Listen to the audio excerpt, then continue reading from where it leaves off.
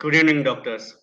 My name is Rahul Desai, and on behalf of FDC and MedTalks, I hereby welcome you all to today's live module brought to you by Enerzal Zero and in memory of Dr. Kiki Agarwal, sir. Dear viewers, Dr. Sanjay Kalra, sir, has covered up the drug treatment modalities, whether you say bicarbonides, sulfonylureas, meglitinides, alpha glucosidase inhibitors, in all the previous sessions. And now, today, Visara will take us through insulin, intermediate acting and short acting. If any of the viewers have missed the previous session, they can log on to the same platform and attend all the sessions recorded over there. Now, before I hand over the platform to Sir, as you all are eager to listen to him on today's topic, let me have the opportunity to announce the winners of last episode quiz. And the winners are from Delhi, Dr. Vinod Kumar Ladia, Dr. S.R. Elwadi, Dr. Bimla Kapoor, Dr. Ashwini Malhotra, Dr. Surinder Chadda, Dr. Geeta Gurnani, Dr. M.P. Jyotka, Dr. P.C. Pava. Then from Jharkhand, we have Dr. Gautam Datta. From Karnataka, we have Dr. K.M. Prasanna Kumar. From Odisha, we have Dr. Gangadhar Rath. From Jharkhand, again, we have Dr. S.S. Rana. From Gujarat, we have Dr. Jitendra Kumar Shah. From Jammu and Kashmir, we have Dr. Shahid Sofi. From Rajasthan, we have Dr. Emma Chipa. From Punjab, we have Dr. Namrata Puri and Dr. Sanjeev Puri. From Haryana, we have Dr. I.C. Garg and Dr. Ravi Bhatt from Karnataka. Then from Maharashtra, we have Dr. Beena Gesota, Dr. Girish Gesota, Dr. Bharat Picha, Dr. Damodar Jeswani, Dr. Hitesh Vora, Dr. Farid Kimani, Dr. Poonam Shahani, Dr. Manju Vasudev, Dr. Kirit Lalan, Dr. R.M. Tiwari, Dr. Somnath Suryavanshi, Dr. Vani Ganpati, Dr. Sachin Gujarati, Dr. Lalita Bhatt, Dr. Rajeshwari Sunku, Dr. Kaval Saluja, Dr. Bharat Jain, Dr. Harsh Shah, Dr. Sarosh Narang, Dr. Seema Shah, Dr. Suresh Patil, Dr. Sopan Tuse, Dr. Gajanan Sanap, Dr. Anand Purandre. Then from Uttar Pradesh, we have Dr. Irfanullah, Dr. Arun Kumar Garg, Dr. Asma Saeed, Dr. A.S. Khanna, Dr. Krishna Bahadur, Dr. Sanjay Mehrotra, Dr. Pallavi Rai, Dr. Surjit Kalsi, Dr. Ashwini Kumar, Dr. Devrat Rai. From West Bengal, we have Dr. Shantanu Kumar Bhattacharya, Dr. Dheeraj Kumar Haldar, and from Uttarakhand, we have Dr. Seema Saxena. So congratulations to all those winners of last episode's quiz. And with this, I hand over the platform to Dr. Sanjay Kalra, sir. Over to you, sir. Thank you, Rahul, for that introduction and warm greetings to everybody. It's always been great being part of this program, Diabetes Essentials. And today we'll speak about insulin, one of the toughest parts of diabetes management.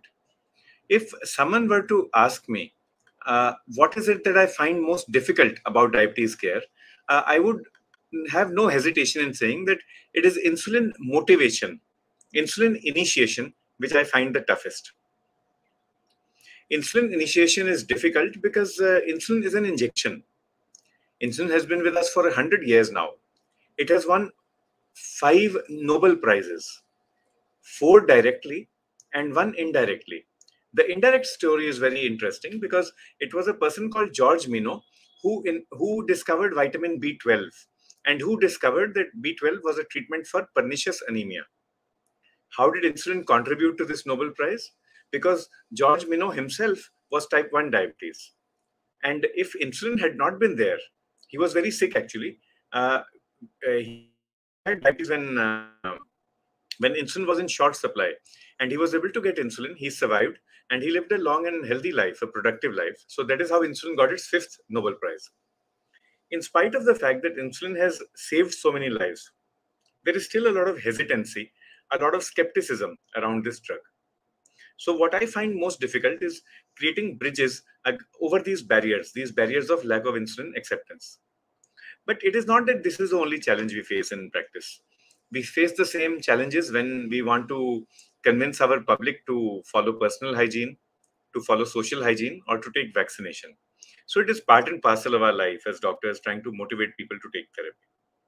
We'll talk today and next week about insulin. We need to overcome the barriers to insulin. And to do that, like I said, the first thing to do is to train ourselves. to educate ourselves. We are doing that. We need to train ourselves about the hard skills as well as the soft skills. And we'll try to do both of these things this week and next week. We should also be effective at imparting patient education and public education. And it's not only just education that we are giving. We are also supporting the patient. We are helping the patient. We are counseling the patient. And one of the things that we counsel in is coping skills. Many people with diabetes develop what is known as diabetes distress. Diabetes distress means it is a severe emotion because of perceived inability, note the word perceived inability, to cope with the demands of living with diabetes. So patients will feel afraid. How will I live my life with diabetes? And then on top of that, we add insulin. So then the patient becomes more afraid, more dejected, more depressed. The doctor has told me to take insulin. I do not know how to inject. What will happen to me? So we need to cope with this, and for that, coping skills training is required. If patient is not adhering to therapy, we have to find the reason, and then we have to manage accordingly. Now, sooner or later, insulin will be required. It will be required at onset in people with type 1 diabetes, very early on after the onset of pancreatic diabetes. It will be required in severe gestational diabetes mellitus, where if the woman does not respond to medical nutrition therapy. And so again, it will be required also in type 2 diabetes. Data from UK PDS shows that in about 50% of patients, after 6 years of diabetes, there is enough beta cell failure or beta cell insufficiency for the patient to need exogenous insulin. If we do not give insulin from outside, fasting and postprandial glucose will begin to rise, HbA1c will begin to rise, and the patient will get an unwanted glycemic burden. This unwanted glycemic burden, the burden of hyperglycemia, will cause what we call metabolic memory. It will cause metabolic memory or glycemic legacy. And this metabolic memory or glycemic legacy, the wrong one, will actually lead to long-term complications, macrovascular and microvascular.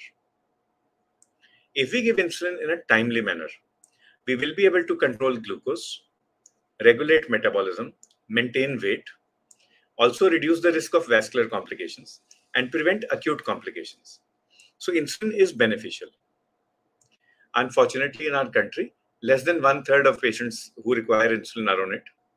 Out of these 1/3, 1/3 are on insulin analogs, and the average dose of insulin per day is about 32 units. Now, do note that across the country, the average dose of insulin varies between 32 and 36 units. So you can follow the 40-unit formula, which I do in my OPD. My routine prescription for insulin initiation for a stable patient will be something like 20 units twice a day of premixed insulin analog. That's 40 units. Each cartridge or pen has 300 units. If I call the patient back after 1 week, that pen will have finished by 1 week, and then we can move ahead. We can decide what we want to do later on. When you want to prescribe insulin, the first step is to decide that yes, insulin is needed. Insulin will be needed if your patient is severely hyperglycemic, symptomatic, S for severe, S for symptomatic, sick, if your patient has an acute illness or a chronic illness which will respond to good glucose control. Another S, that was sickness. The fourth S will be special situations: renal impairment, hepatic impairment, pregnancy, lactation. The fifth S will be surgery. If patient is in a hurry for surgery, whether elective, semi-elective, or emergency, then and sugars are high, then insulin will control glucose much faster than all the tablets. We classify insulin as regimens: basal, premixed, and basal bolus. But patients do not classify this way. For a patient, the insulin regimen that we prescribe would be once a day, twice a day, thrice a day, 4 times a day. So you can have many permutations, combinations now. But for practical purposes, let us focus on the left side of our slide: basal, premixed, and basal bolus. These are the options that we have for initiation of therapy. So first we initiate therapy.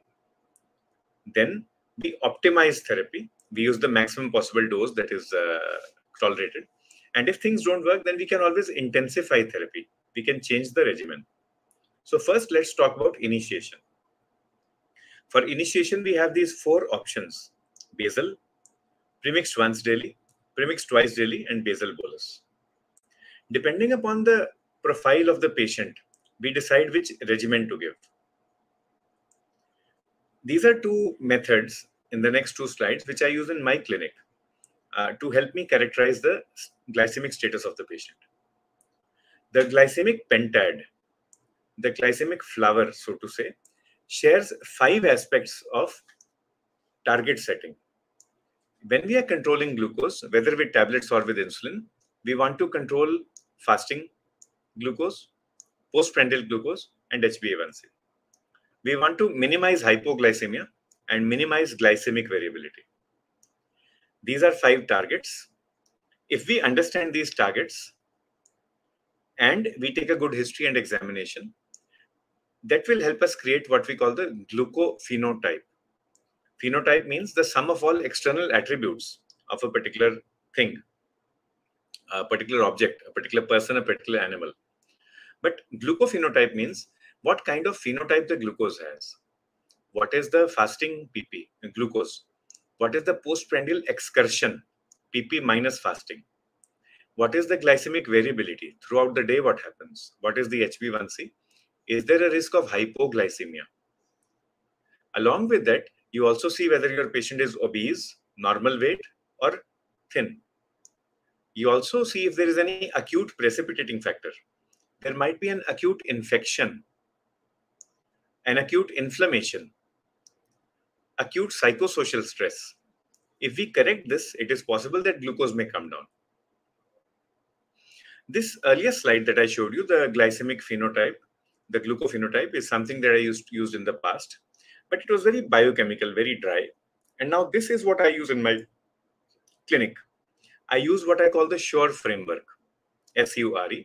This has 2 action-based domains and 2 caution-based domains. S stands for severity and style of hyperglycemia. The more the glucose, the more prevalent the glucose, I think of insulin. Style of hyperglycemia, if fasting glucose is high, then I will take basal insulin as my first choice. If both fasting and postprandial are high, then I will take premixed. U stands for urgency and utility of control. Will urgent glucose control help my patient? If patient has got a burst appendix, yes. If patient has got a urinary tract infection or genital infection, yes. But if patient has carcinoma pancreas with metastasis to liver, then there is no utility. So if my patient has high urgency and high utility, then I will start basal bolus insulin, 4 injections a day. Basal alone will not work. If the urgency is not so much, then I can start with premixed or basal also. To counter these action-based domains, S and U, we have 2 caution-based domains as well. The first is R. R is for risk of hypoglycemia. 3 medical causes which predispose to hypo: renal, hepatic, and gastrointestinal impairment. 3 endocrine factors which predispose to hypo: hypopituitarism. These predispose to hypoglycemia: hypopituitarism, hypothyroidism, Addison's disease, or hypoadrenalism. 3 lifestyle-related disorders or aspects which predispose to hypoglycemia: elderly age, irregular meal habits, and alcohol intake. So if we remember these 9, we know in which kind of patients to go slow. If there is any of these factors present in a patient, then we will start lower dose of insulin. Another E is expected adherence and expectation of patients. We must remember that the captain of the ship is the person who lives with diabetes. So if the person is enthusiastic, energetic, educated, willing to take care of himself or herself, the family is willing to take care, then we become more aggressive. We use more aggressive insulin regimens. But if the patient himself or herself is not expecting too much, then you go slow. We also suggest what we call the 5A approach to improve self-management. Assess your patient's motivation level. Advise your patient in a personalized manner. Agree upon realistic goals. So agree with the patient. Okay, madam, you've not agreed to take insulin. There is no immediate life-threatening or organ-threatening situation. So let's take tablets. If the fasting comes down to 125 and if the PP comes down to 200, we'll continue tablets. But if it doesn't, then we'll start insulin next week. Assist your patient in anticipating barriers and in developing a specific action plan. Patient says, I don't know how to cook healthy food. Assist your patient in that. Patient says, I don't know how to do glucose monitoring. Even I don't know how to do. I don't know how to use this machine that you have got. But let us click on YouTube. We might be able to find it. And also the fifth A would be arrange follow-up support. So call the patient back more frequently if more follow-up is required, or be in touch on WhatsApp or through other means. Now, we spoke of regimens first. So let me revise that and let me restate. First of all, we decide the insulin regimen. Then we decide the insulin preparation. After that, we decide the delivery device. Basal insulin is recommended by most guidelines as first-line therapy. But this will not work if your patient is sick or symptomatic or severely hyperglycemic. But still, in basal insulin, if you have high fasting glucose, we can give basal insulin. It will control glucose fairly well. Fasting glucose will come down. Postprandial will not come down directly. For that, you will have to give tablets. Metformin, sulfonylureas, DPP4 inhibitors, SGLT2 inhibitors, whatever you feel like. The drugs which I used most often are glargine as well as degludec. These are both analogs. If your patient is not able to afford, and I have many patients like that, then I will use NPH. So degludec, glargine, and NPH, these are the ones that are used frequently. Detemir is also available. That is drug of choice in pregnancy. So that is what I use in pregnancy.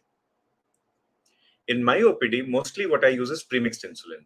The reason is that patients don't come to me early on. They come only when they are severely hyperglycemic or symptomatic, or they are sick, or maybe they're in special situations or awaiting surgery. So we have to be faster. So what I use most often is twice daily premix insulin to begin therapy. I can start different types of premix insulin. Human insulin is there, 30, 70, 50, 50. Analogs are there, like biphasic Lispro, biphasic Aspart. So I use the analogs more often because troubleshooting is less. We give the injection usually twice a day, but you can give once a day as well. If I choose to give once a day, that will be with the major meal of the day. Usually, fasting and PP both will get controlled in about 80 to 90% of patients. Begin with a lower dose. My commonest, like I said in the OPD, it was 20 units BD. But then do remember that I work in Haryana, where the average body weight is slightly more than in many parts of the country. Maybe for safety, we would want to start with 10 units BD. Now, our patients can be quite impatient. And if glucose level doesn't come down, in 1 week, they will come back and fight you. So what we do is, we explain. Insulin is the most potent anabolic hormone in the body. It will give you strength. Within 2 to 3 days, you will begin to feel better, mentally as well as physically. You will begin to feel younger. If you have an infection, maybe a soft tissue infection, a skin infection, melanoposthitis pruritus vulvae, and it has not been resolving for the past so many weeks, it will begin to resolve in the next 2 to 3 days. You will find an improvement. A week to 10 days later, your PP glucose will come down, and maybe 10 to 14 days later, your fasting glucose will come down. And then you call the patient back after 1 week. Now, actually, insulin is not going to take so long, but you have given a reality check, you have given a roadmap.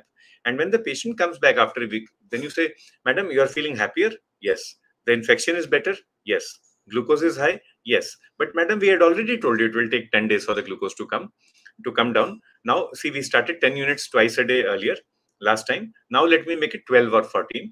Gradually, we will increase the gear. We will drive slowly. We don't want to have a short life, a fast life with you. We want you to have a long and healthy life. So we are going to race like as if we are going in a marathon. So this is routinely what we will talk to our patients about. And like I said, my commonest initiation is twice daily premixed. If patients are less sick, I start basal. If patients are at very high risk of hypoglycemia, I start basal. But if patients have high urgency and utility of control, and there is an associated infection, then I usually start basal bolus. I start this in some people with tuberculosis, in virtually everybody with diabetic foot, in people who have severe infection and severe hyperglycemia. You can start this on OPD basis. many a times admission will be avoided. And here we will give 3 doses of rapid-acting insulin and 1 basal injection. For the 3 rapid-acting insulins, you can give rapid-acting regular insulin, you can give Lispro, Aspart, or Glulicine. All these are available. And at night, you can give a basal insulin like Glargine, Degludec, Detemir, or NPH. Let us see how we decide the regimen. If fasting glucose is high, choose basal. If both are high, then we choose premixed or intensive. How do we choose premixed versus intensive? If there is an acute comorbidity requiring urgent euglycemia, like infection or injury, then we will choose intensive. If there is a higher risk of hypoglycemia, then we will stick to premixed or basal. Depends upon the HbA1c at presentation. If the HbA1c is high, use more number of insulin doses per day. If the HbA1c is low, you can get away with 1 or 2 doses. You also have to look at the psychosocial aspects. If your patient is unable to have regular meals, then intensive therapy is not good. If your patient is unable to self-monitor or self-adjust, the literacy levels are not high, numeracy levels are not good, and there is no support from the family, then intensive therapy is not good. Then we will start a fixed dose regimen using either basal or premixed. So not only the biomedical, but also the psychosocial aspects will play a role. If your patient doesn't accept insulin happily, you can always start a negotiation by saying, Madam, actually we should be giving you 4 injections of insulin a day. But since you are not willing, let me try with 2 injections alone. So let me try premixed. So that is another way of actually going through this. Now we had spoken so far about initiation of insulin. Let's go on to intensification.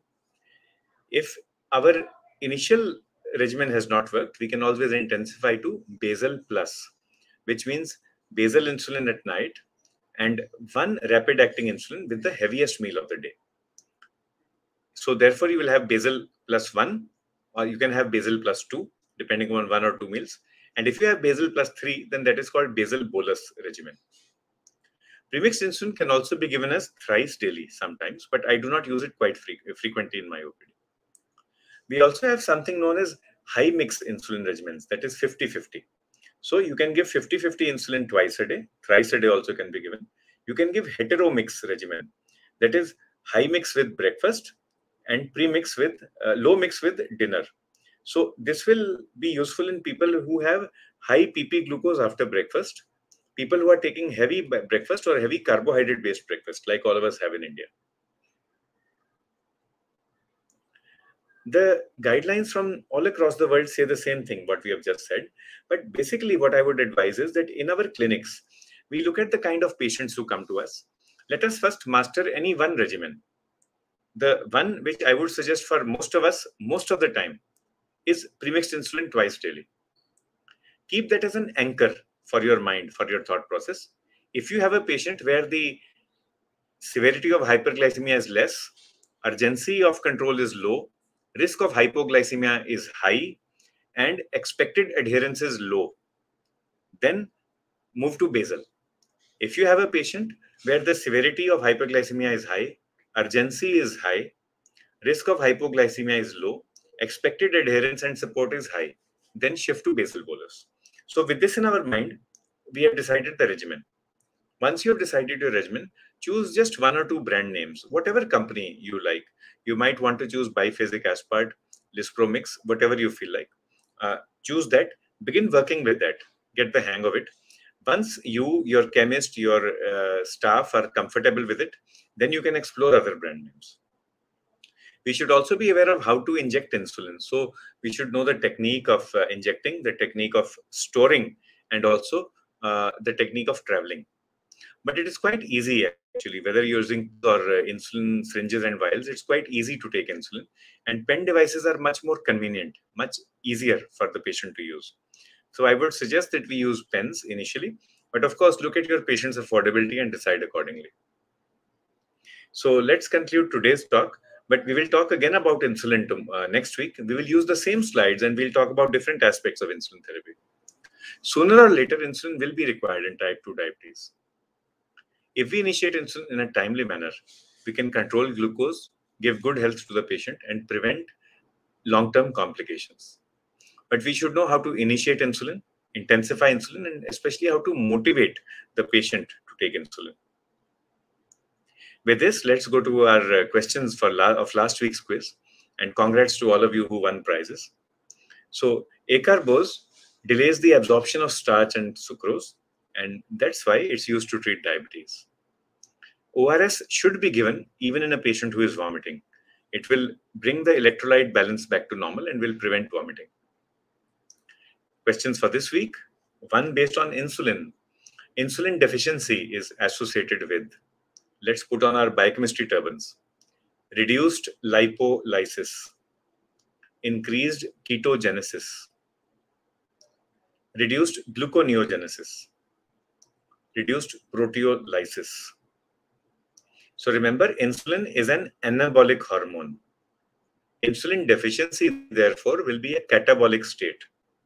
So insulin deficiency will be associated with reduction in lipolysis, increase in ketogenesis, reduction in gluconeogenesis, reduction in proteolysis. Which of these options are anabolic, which are catabolic? Based upon that, you can answer. Another question, our Enerzal Zero question of the week. Solution that is similar to the osmolarity of plasma, which will not cause any cell damage, is termed as hypotonic, normal saline, isotonic, or hypertonic. So a solution with the same osmolality as that of plasma is hypo, iso, or hypertonic, or normal saline. This is our question for this week. So I'd like to thank you for a patient hearing. Like I said, this is actually the toughest part of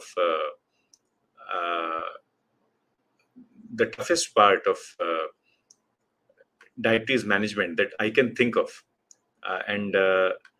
Let's look at the questions for today. We have a question from Dr. Amit Patel. Dr. Amit Patel is a senior pharmacologist. Good evening, Amit. How are you? What antidiabetics to stop when insulin started? Thanks a lot for that. And good evening to Dr. Subhash Grover, DRPT345. Good evening. Hi. So, Amit, very good question. Whatever your patient is on, you can continue with the exception of sulfonylureas. There are caveats to that. If your patient is on metformin or DPP4 inhibitor or SGLT2 inhibitor, and there is no safety or tolerability issue, we will continue these drugs. If your patient is on GLP-1RA and there is no safety or tolerability issue, we will continue these drugs, irrespective of what insulin we are starting. If your insulin has been started to achieve glucose control, then we will have to intensify the existing therapy. That is why all these drugs are needed. On the other hand, if insulin has been started because there is a safety or tolerability issue, we feel that the drug we were giving was not safe. Maybe it is causing GI disturbance, maybe it is causing hepatic disturbance, or maybe patient has got pancreatitis. Then the offending drug has to be stopped. So first of all, you see the indication for insulin initiation. Secondly, is there any situation where glucose control is normal, but you are giving insulin for anabolic effect? The answer is yes. Imagine a patient who has tuberculosis. Patient is not eating anything. Patient is not taking adequate calorie. Patient is on sulfonylurea metformin and glucose levels are normal. Patient is actually starving. Now, in such a case, we want to give insulin for anabolic effect. So we will stop the metformin as well. There's no need to give metformin. Actually, by stopping metformin, you will improve the appetite of the patient, and the tuberculosis, the quality of life in tuberculosis management will go up. So this was easy. Now the difficult part is sulfonylureas. If you are starting basal insulin, you can continue sulfonylureas. If you are starting premixed insulin once a day, you can continue sulfonylureas in the antipodal meal. Antipodes is actually used to describe Australia, New Zealand, Southern Hemisphere. So if I'm giving premixed insulin at breakfast, I can continue sulfonylurea at dinner and vice versa. If, however, patient is on basal bolus therapy, then there is no point in giving sulfonylurea along with that.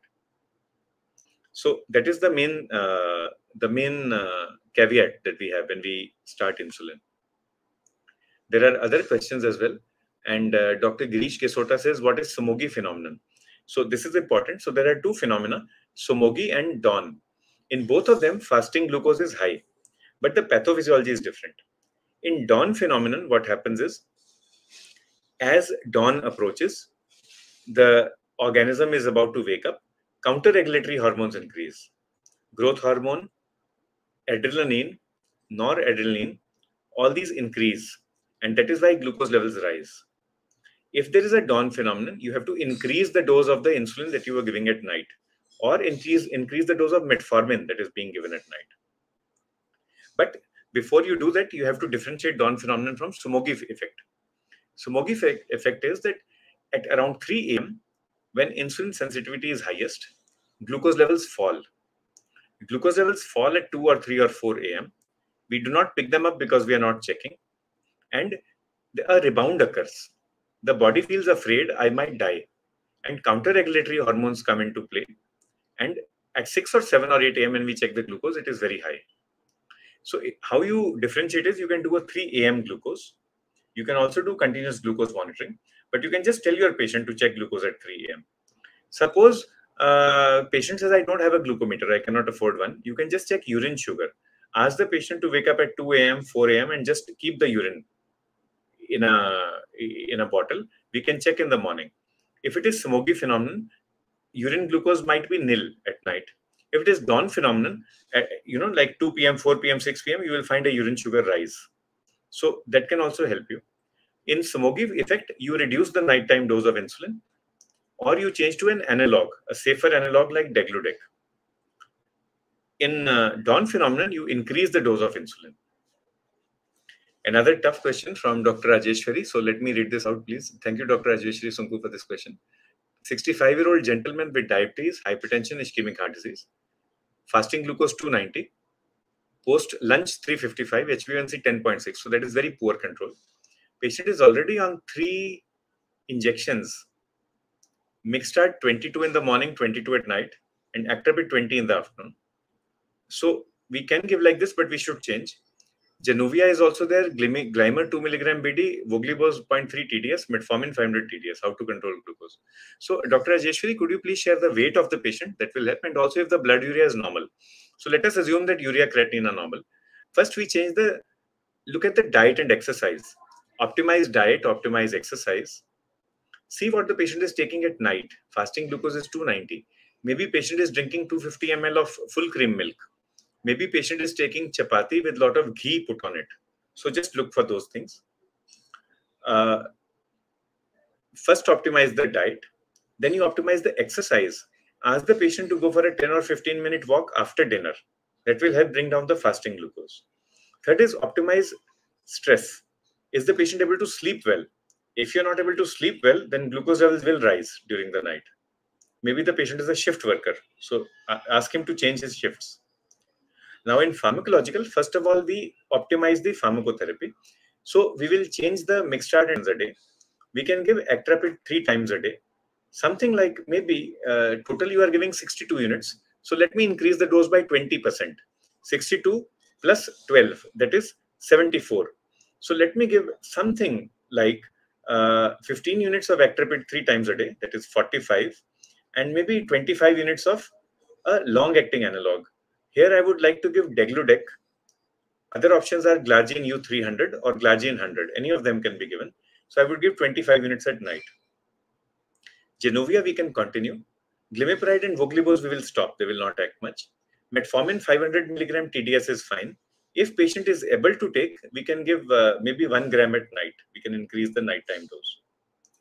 We can also strongly consider giving GLP-1 receptor agonist.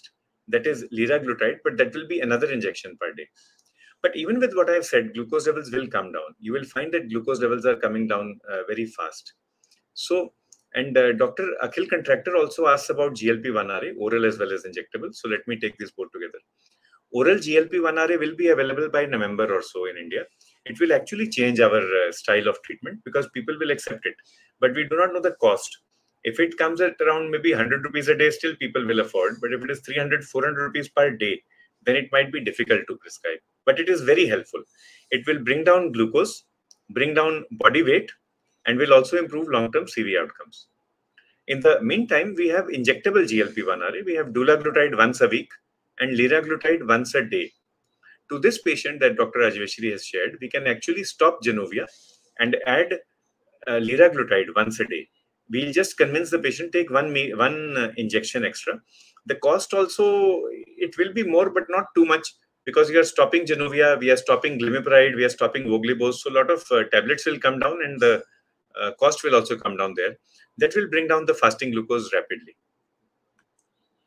Dr. Girish has asked a question about sugar is not controlled even after full doses of insulin, what to look for and how. Dr. Girish, I thought I would take this in the next week, but look for reasons first. There has to be a reason. Either there's an issue with diet, exercise, or stress, or there is an issue with the way the injection is stored, the way the injection is bought.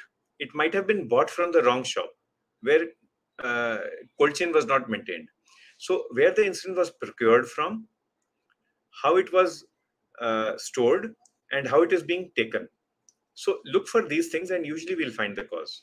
So diet, exercise, stress, insulin buying or procurement, insulin storage, insulin technique. Apart from this, look for any infection or inflammation or invasion. Is there any kind of occult infection? So the questions to ask in the OPD will be any ear ache, any discharge from the ear, any cough, cold, lower respiratory, upper respiratory infection, any skin infection, any genito-urinary infection. And the commonest occult ones that you will see will be UTI, melanocystitis, and pruritus fulvi. We will take this up in more detail next week, Dr. Girish. Dr. Ravi Bhatt has a question. When do I give 50-50 versus 30-70? So 50-50 we will use when postprandial glucose levels are high. How you count? PP breakfast minus pre-breakfast, or PP lunch minus pre-lunch, or post-dinner minus pre-dinner. If the value is more than 74, then 50-50 will be better. If the value is below 40, then 30-70 or 25-75 both are fine. If it is in between, you can use either. Dr. Manu has a question. How do I intensify premix? So it depends upon how you start, Manu. Some of us, in some patients, we start once daily. In others, we start twice daily. My preferred style would be twice daily. But many times when you are negotiating with a lady, with a gentleman, they don't agree. So they say, okay, madam, at least start one injection. So which one? Your choice. But if fasting glucose is, if post-breakfast glucose is very high, we'll start the premixed at breakfast time. If fasting glucose is very high, we can start at dinner time also. If this works, fine. Otherwise, we intensify to twice daily. So supposing I was on maybe like 20 units insulin once a day, things are not working. I'll change 20 to 24. I will add 20%, and then I will divide into 2. I'll make it 12 units twice a day. I will not make it 20 twice a day. That will be too much. Actually, hypo might occur. So 20 once a day, I will intensify to 12 twice a day. That is what I would usually do. I would also stop the sulfonylurea if it was going on. Some people give in premix 3 times a day. I usually do not use that. But how I can use 3 injections a day is, if patient is not agreeing for 4, I can give premixed with dinner, and I can give rapid acting at breakfast and lunch. So that is also a good way of bringing down PP glucose. Then the dose would be something like rapid acting 10 units at breakfast, 10 units at lunch, and maybe premixed 20 or 24 or 25 units at dinner time. Dr. Sunil Sriskar has a question. NPH timing, usually 10 p.m. Usually 10 p.m. There is one exception these days. That is if your patient is on steroids post-COVID. If your patient is on prednisolone or methylprednisolone once a day, then glucose levels are highest post-lunch or pre-dinner. Then the best way of time to give NPH would be at breakfast time. Dr. Ravindra Shejal asks about starting insulin doses in type 2 and type 1. So in type 1, if your patient is stable, patient has come to you for the first time with ketonuria or absence of ketonuria, and there is no ketoacidosis, then we will start insulin, and I usually will start with something like 0.5 to 0.6 units per kg per day. So let us say the boy has come to me at 40 kg. So 0.6 of 40 would be something like 24. So then I will start 4 doses basal bolus. I will start maybe 6 units of regular insulin, breakfast, lunch, dinner, and 6 or 8 maybe units of long-acting NPH, glargine, degludec at night time. And then I'll titrate every 2 or 3 days. I will remind the family and the patient that first you will have good anabolic effect, feeling of well-being. After that, your glucose levels will begin to come down. For type 2 diabetes, usually we start with 0.2 or 0.3 units per kg body weight. So supposing my patient is, let us say, 100 kg, then I will start with maybe 30 units or so per day. Sometimes I start with 40 also. Depends upon if the patient has an acute infection or not. If patient has diabetic foot, you can also start with 1 unit per kg per day. So it will depend upon, remember Dr. Vindra, the SURE model which we showed, SURE, severity and style of hyperglycemia, urgency and utility of control, as opposed to or counterbalanced with risk of hypoglycemia and patient's education and expectancy.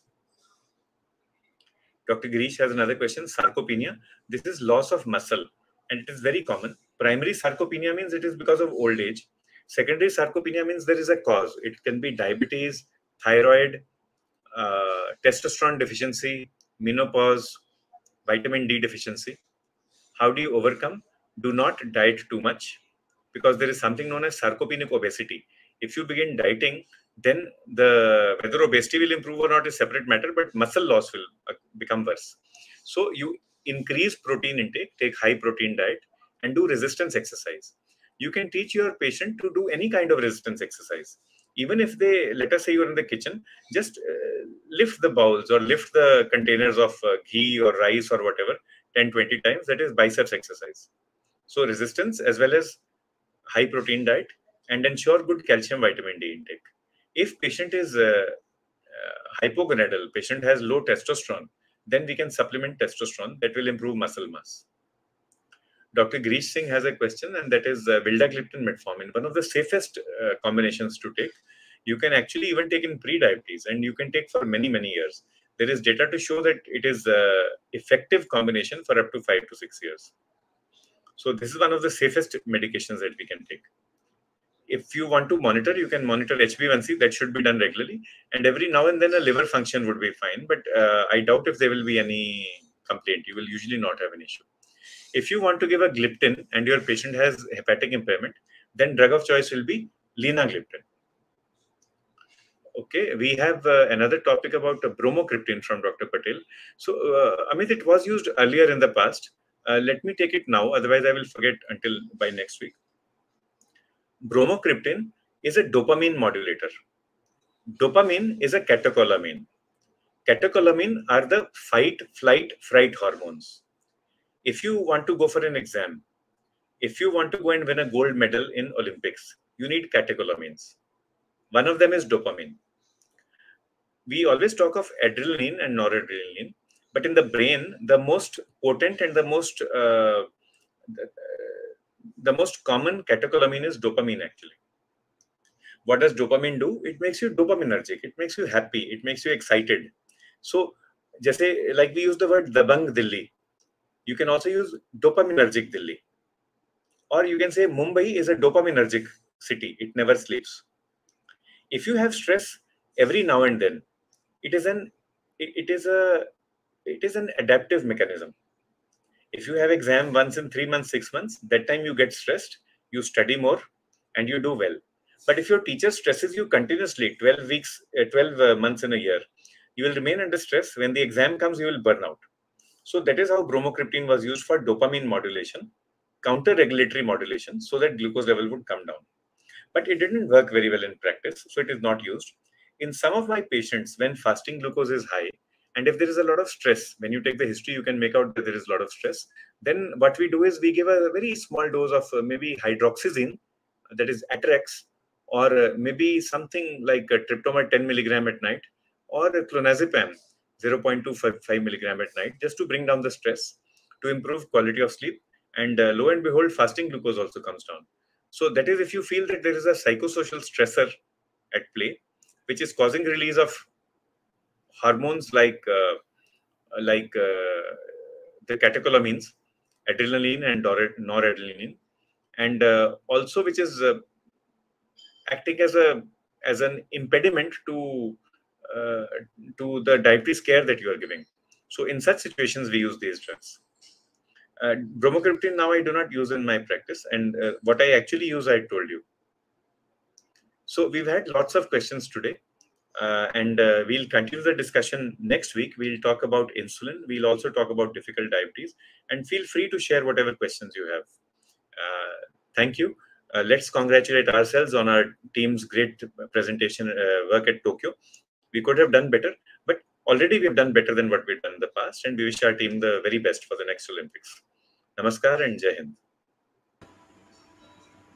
So, sir, I can see here with the number of questions, even last week as well as today's, and what we have discussed that by the time we have reached to the core of essential of diabetes care, 52 weeks with Dr. Sanjay Kalra.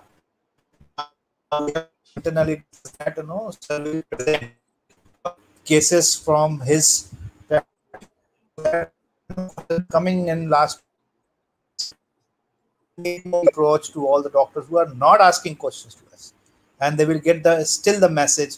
I don't know how you can differentiate patient A to patient B to patient C, and how the therapy also changes. So as I today also we have seen that Dr. Sanjay Kalra tried to make insulin very clear and very easy for all of us to start practicing. But I still feel unless we have more cases and more interaction with the doctors. And one good thing that with FDC with a 570 field force, now we have started re-registration process, because I could see that the number of doctors attending are very high, but I still felt that the core objective of this uh, entire 52 weeks diabetes essential with Dr. Sanjay Kalra was or is that we need to work for making diabetes care accessible to all Indians. That's the basic motto. So, therefore, we have started re-registering doctors, those who have been left out, or we have been, maybe because of any other reason they are not been attending here. So, I'm sure with this whole efforts going all, we will be continuing the sessions beyond 52 weeks. Be ready for that, because this is looking to be, as I was discussing few weeks before with Dr. Kalra, that now looking at the questions, looking at the attendance, that I think we need you more than ever. So thank you, Dr. Kalra, and I'll not take much of time because already 48 minutes you have taken today. Jai Hind, sir. Jai Hind.